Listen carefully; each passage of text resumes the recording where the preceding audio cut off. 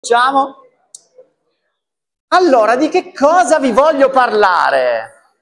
Ma è una cosa super introduttiva, non vi preoccupate. Voglio solo inquadrare l'argomento. E poi entreremo nei dettagli, histologici, tutte le cose da imparare. Adesso non c'è molto da imparare, c'è più così da riflettere.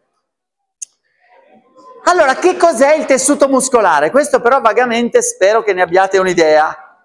Dove troviamo il tessuto muscolare? Perché ti fa così schifo quella cosa? Ce l'hai anche tu, eh? Potresti essere proprio tu, adesso non so, l'ho presa da internet, magari è tuo, cioè... chi lo sa da dove arrivano queste cose? Quello è un'onda peristaltica, quindi ci sono muscoli, quindi che organizzano queste onde peristaltiche che accompagnano verso l'uscita tutto quello che abbiamo mangiato, oppure ci permettono di contrarre i nostri muscoli, o nei vasi sanguigni alzano la pressione del sangue, giusto? O ci fanno battere forte forte il cuore. Vabbè, questo è un overview di posti in cui potremmo trovare tessuto muscolare. E quindi questi sono posti in cui si trovano appunto queste cellule muscolari.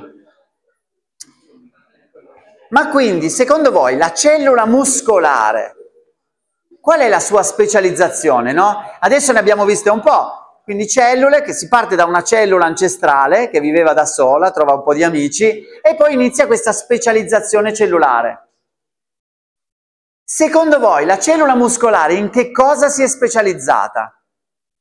E poi dopo magari andiamo a vedere cosa ci aspettiamo di vedere nel suo citoplasma, no? Avrà un citoplasma pieno di... Però intanto dal punto di vista funzionale, in che cosa è specializzata? Cosa sai fare tu? Lei, buongiorno al colloquio, cosa sa fare?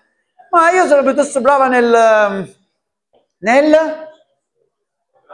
dillo forse, nel contrarsi, che sarebbe cambio forma. Beh, può interessare? Sì, può interessare, perché no? Ci può interessare, esatto! Sono cellule specializzate nel contrarsi. E ve lo faccio vedere qui con un cardiomiocita. Questa è una cellula del cuore. Queste sono belle perché si contraggono in modo ritmico spontaneamente. Quindi lo fanno tutto il tempo, anche da sole, in coltura. Quella batte come se fosse dentro un cuore. Ok? E quindi effettivamente riuscite a vedere che si accorcia. E quindi facci un po' vedere, guarda che brava, guarda come mi accorcio qua, guarda come mi accorcio là, complimenti, sei proprio gnocca. Ok. Però vi dirò, questa specializzazione nel contrarsi, nel cambiare forma, no? Vi sembra così astrusa? Da dove è saltata fuori? È qualcosa che non c'era prima? Che hanno inventato loro così d'amblè? Le altre cellule, tu dici, io mi so contrarre. E sti cazzi, pure io, cioè, tutte le cellule si sanno contrarre, giusto? E come lo fanno? Dalla notte dei tempi? Da milioni di anni? Che cos'è? Quindi che cosa troveremo in queste cellule di abbondante? Troveremo tantissimo? Ditelo forte. In queste cellule troveremo tantissimo reticolo endoplasmatico rugoso? Troveremo tantissimo? Chi è che me lo dice forte? Dai, più forte. Troveremo tantissimo? Citoscheletro, esatto. E in particolare due proteine che sono in grado di far cambiare di forma le cellule, no? E di esercitare una forza, una contrazione, no? È una coppia fissa, proprio una coppia comica che fa schiattare dalle risate tutti da milioni di anni. Si chiamano? Actina e miosina, esatto. Troveremo un sacco di actina e miosina. Ecco, però appunto non troveremo solo delle cinture sotto la membrana, no? L'actina tipicamente si trova sotto la membrana, le stress fibers. Questa volta troveremo actina e miosina di nuovo a riempire il citoplasma. Troveremo delle cellule piene di actina e miosina. Quindi abbiamo di nuovo preso qualcosa che c'era già e lo abbiamo esagerato. Ok, quindi una struttura e anche un funzionamento molecolare, forse anche una regolazione molecolare che già esistevano, ma semplicemente scalati in grande a riempire completamente la cellula. Quindi questa cellula si specializzerà nel mediare questa questa contrazione. Ecco, però questa da dove arriva? Mi date 5 minuti per raccontarvi questa storia evolutiva che secondo me è affascinante e inquadra anche un pochino quello che stiamo per vedere. Vedrete, ci sarà utile anche poi per interpretare la struttura, no? Perché sono fatte così queste cellule muscolari perché hanno seguito un'evoluzione. E allora proviamo a seguirla velocemente. Chiaramente non ne siamo super sicuri, ma possiamo fare qualche ipotesi.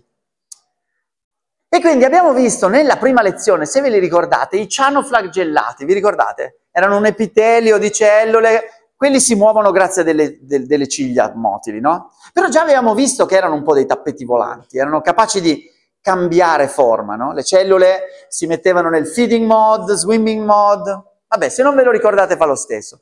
Comunque, nei milioni di anni, ecco, siamo poi arrivati ad avere degli animali che hanno le cellule muscolari, adesso le vedremo, tipo gli cnidari, le meduse. Avete presente le meduse? Avete mai viste? Quelle battono in modo ritmico. Ecco, ma subito prima delle meduse, quindi dei loro parenti stretti, che si chiamano placozoi e che vorrei farvi conoscere, in realtà c'erano degli animali costituiti da un solo foglietto embrionale. Un epidermide, è un unico epitelio, è un epitelio che però si muove, è un tappeto volante come quello di Aladino. E voglio farvelo vedere 3 secondi velocissimi. Siete pronti? Aspetta che parlo io. Eccolo qua, lo vedete questo? Questo qui chiaramente è un po' accelerato, però questi animali si muovono. Questi animaletti, questo è un epitelio monostrato di cellula, monostrate di cellule, lui no, ne ha di più, aspettate adesso arriva, lui non è un placozoo, ecco questo è il placozoo, vedete, sono questi, sembra un cicles che si muove, fantastico, no? È una cingomma che la sputi per terra e se ne va, si butta via da sola, sarebbe molto comoda. Ecco, aspettate che se li avete visti voglio farveli vedere ancora un pochetto, quindi sono proprio degli epiteli, però mi piaceva più l'originale questo, ok? Vedete così? Questo epitelio è in grado di camminare. E come fa? Come cammina un epitelio? Chi è che lo sa? Beh. Allora, in realtà questo movimento, cioè questa capacità di muoversi, questi epiteli ce l'hanno grazie alla loro capacità di contrarsi. Questa volta sono le cellule epiteliali che sono in grado di schiacciarsi tutte e ci spostiamo da una parte, ci allarghiamo tutte e ci spostiamo dall'altra parte. Ve lo faccio vedere. Ci serve un secondo di concentrazione, ragazzi, ma ce la potete fare. Allora, questo è un placozoo in cui abbiamo inserito una proteina fluorescente di membrana.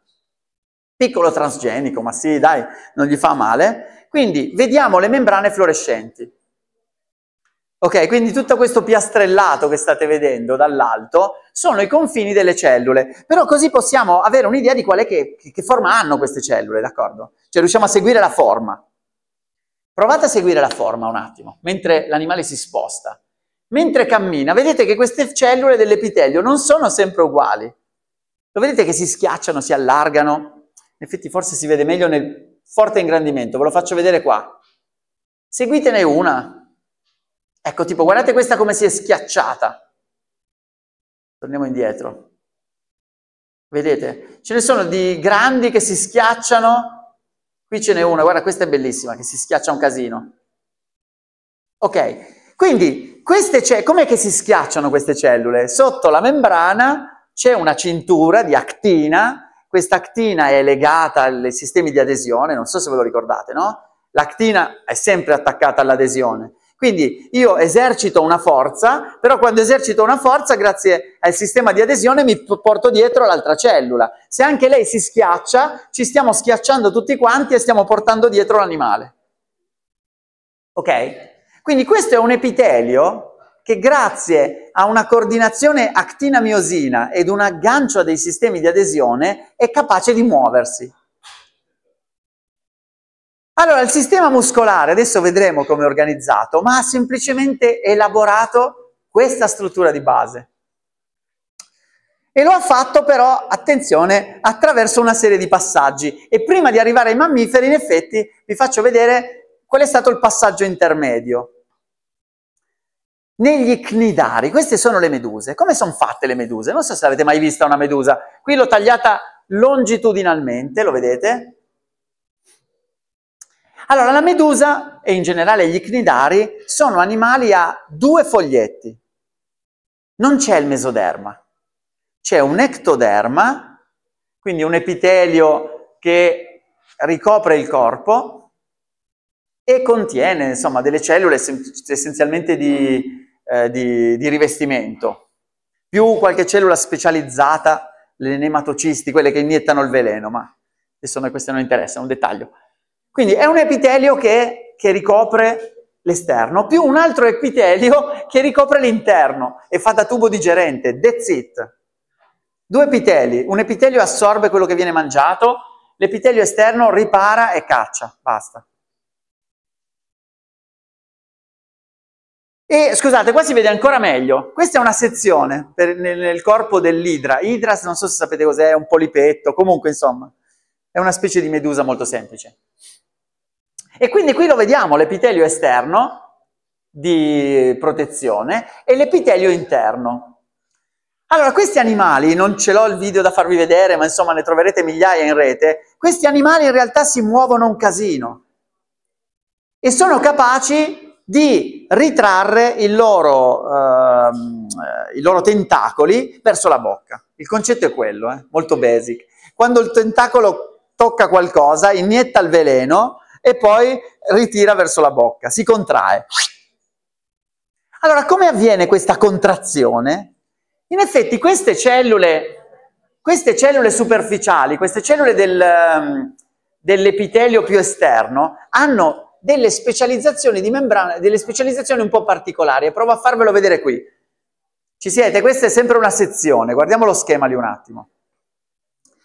Allora, queste cellule, che sono sempre degli epiteli, no? I loro antenati schiacciavano, si schiacciavano e facevano muovere l'animale. Ecco, lo step 2 nell'evoluzione invece è stato quello di intanto evolvere una lamina basale, poi bucare questa lamina basale e al di sotto della lamina basale mettere, vedete questi salsicciotti? È ancora un po' poco per una grigliata, in effetti non è che sembrano super appetitosi, però questo è l'inizio del sistema muscolare. Questi sono dei processi della cellula epiteliale, quindi la cellula epiteliale buca la lamina basale e sotto tira fuori delle specie di salsicciotti, adesso ve li faccio vedere, che corrono lungo l'animale. La singola cellula, ecco, ci sono diversi modelli, ma lo vedete qua. È chiaro?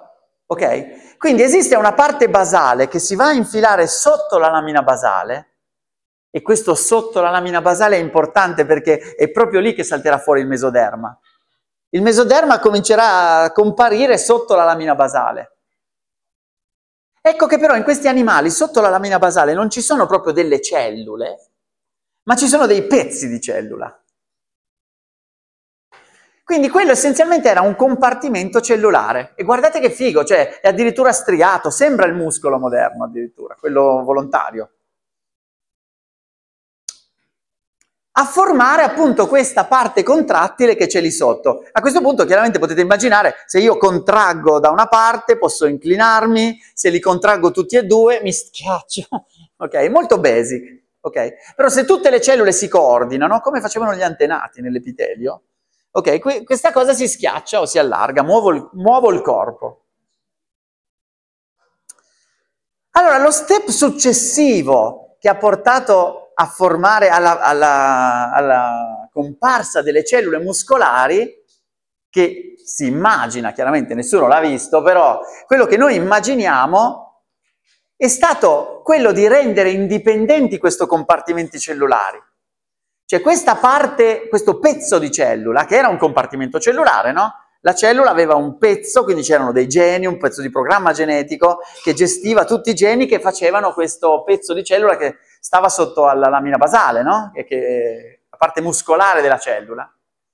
Ecco, l'idea è che quel compartimento muscolare a un certo punto sia diventato una cellula. un tipo cellulare.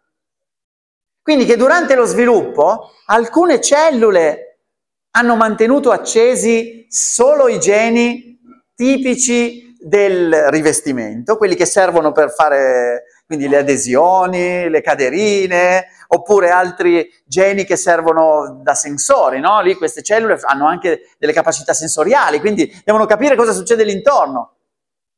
Quindi alcune cellule mantengono quei geni epiteliali e spengono quelli invece di questo compartimento muscolare. Mentre altre cellule invece hanno spento tutti i geni epiteliali, qua vedete, non sono più appiccicate con delle adesioni, non hanno niente che spunta sulla superficie, sono cellule che si trovano in profondità e che tengono accesi a questo punto solo più i geni tipici di quel compartimento muscolare. No? Actina, miosina e tutto quello che serve per assemblare questi fasci contrattili di citoscheletro. Ok? Era un pezzo di cellula, è diventata una cellula. E probabilmente dal punto di vista della regolazione genica non ha comportato neanche troppo. Non è che abbiamo dovuto inventare 1000 geni nuovi per questo tipo cellulare nuovo. Li abbiamo semplicemente suddivisi tra tipi cellulari diversi. Ok? In realtà questa storia che qui diciamo, sembra un pochino più evidente, più facile da ricostruire, però l'idea è che sia successo per tutti i tipi cellulari che abbiamo studiato fino adesso, no? Che sia sempre andata così, che ci sono certe funzioni cellulari che in qualche modo si sono rese autonome in un tipo cellulare, sono diventati dei tipi cellulari. Ok, poi chiaramente, e però qui faccio un prequel, vi anticipo qualche puntata precedente, quindi adesso vedremo il muscolo. Però di lì a poco studieremo poi le cellule che comandano la contrazione di questi muscoli, almeno per la parte volontaria, e in effetti diciamo, possiamo immaginare che con l'aumentare di dimensione di questi corpi, perché diventavano più grossi? Non lo so, per far paura ai nemici, per essere mangiati di meno, per tutte e due le cose, perché si sentivano più fighi, non lo sappiamo. Comunque c'è stato questo aumento di dimensioni nell'evoluzione, no, degli animali. Ecco, con questo aumento di dimensione, chiaramente però i muscoli si trovavano ormai sempre più a distanza dai sensori. I motori, cioè come mi devo contrarre? Devo contrarmi in risposta a uno stimolo sensoriale. Ecco, però i sensori sono rimasti lassù in superficie. E quindi si doveva evolvere, o comunque doveva specializzarsi, perché in realtà probabilmente esisteva già, comunque si doveva evolvere o specializzarsi un tipo cellulare che mettesse in comunicazione i sensori con i motori. Quindi le cellule sensoriali con le cellule muscolari. E queste cellule in realtà le vedremo nell'ultima parte del corpo, nell'ultima parte del corso, e sono i neuroni. Ok? Però questa è una teoria evolutiva, si chiama di divisione dei compiti, ed è, vi dirò, abbastanza ben supportata da dati di tipo genomico. Cioè andando a studiare che cosa è cambiato nel genoma degli animali, in realtà noi stiamo più o meno riuscendo a ricostruire questa storia qua. Ok? E quindi perché le cellule muscolari sono fatte così? È perché vengono da quella storia lì. D'accordo? Perché sono dentro? Perché sono lunghe? Perché c'è l'actina e la miosina? Per questa storia qua.